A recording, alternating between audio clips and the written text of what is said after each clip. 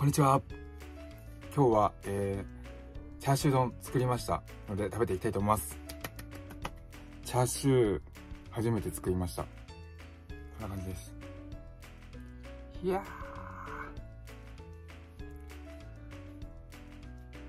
ー、かわれ。あと半熟卵も自分で作りました。味玉か。半熟味玉作りました。半熟にできました。めちゃくちゃうまそうにできた味玉。チャーシューもいい感じです。初めて作ったけどなかなかいい感じにできたんじゃないかなと思います。あとインスタント味噌汁です。では早速いただきます。すごいちょっと食べづらいかも。またこんな感じ。チャーシューっぽくできてる。うまそう。うん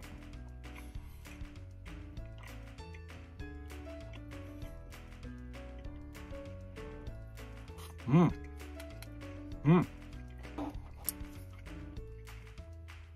めちゃくちゃ上手にできてる。うまい。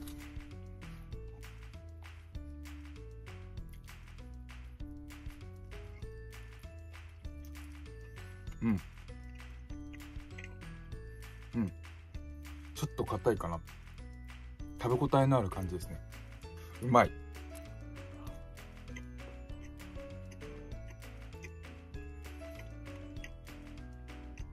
うん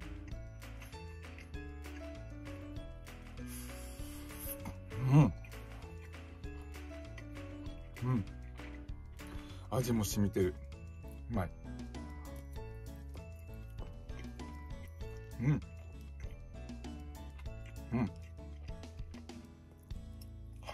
うんうんうんうん、これはうまいぞ。こんな感じ。超いい感じにできた半熟味玉。うんうん、味玉めちゃくちゃうまくできた。超うまい。うん、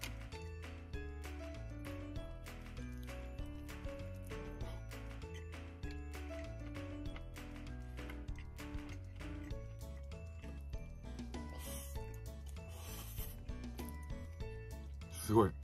もうちょっとでも細かく切ればよかったな。どうせ切るから食べづらいですね。チャーシューが大きくて。でもうまい。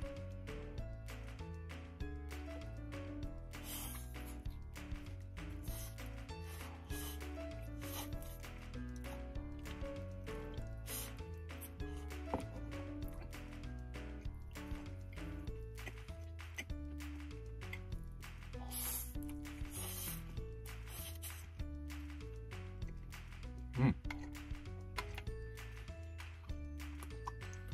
うまい。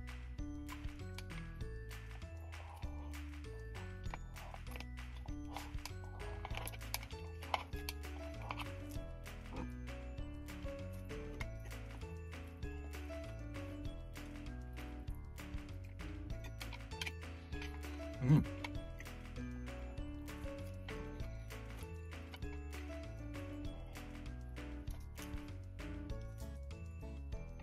あー、うんうん、味玉とチャーシュー最高ですね。一緒に食べるとよりおいしい。味玉もうちょっと作ればよかった。めちゃくちゃうまくできたな。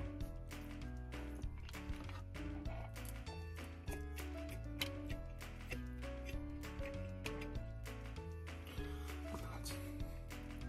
薄く切りたかったけど薄く切れなかった。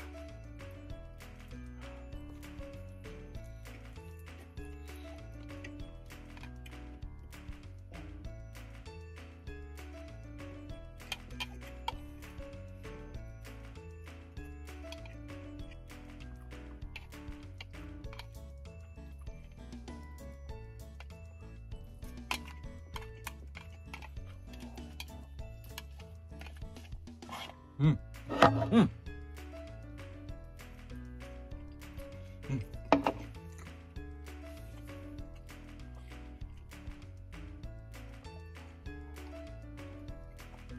ごちそうさまでした。あ、美味しかった。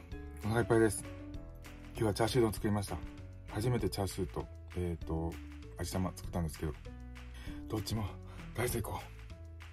めちゃくちゃうまかったです。味付けも完璧でした。美味しかったです。またちょっといろいろ作って食べていきたいと思います。最後までご覧いただきありがとうございました。チャンネル登録、グッドボタン、コメントよろしくお願いします。では、バイバイ。